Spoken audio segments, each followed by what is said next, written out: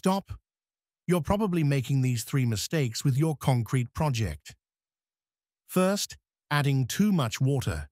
It looks easier to work with, but this makes your concrete weak and guarantees cracks down the road. Next, pouring on a dry and dirty surface. Your new patch won't bond, and it will flake off after the first season. And the biggest mistake is improper curing. Letting it dry too fast in the summer sun, or letting it freeze in the winter, will absolutely destroy it. Here's how to do it right in 30 seconds. Your mix should be thick and workable, not soupy. This ensures maximum strength and durability. Always have a clean, damp surface before you pour. This is critical for a permanent bond. And finally, cure it. Use a spray-on curing compound or cover it with plastic for several days to control the moisture.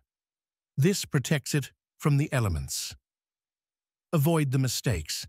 Build to last. Follow for more DIY tips.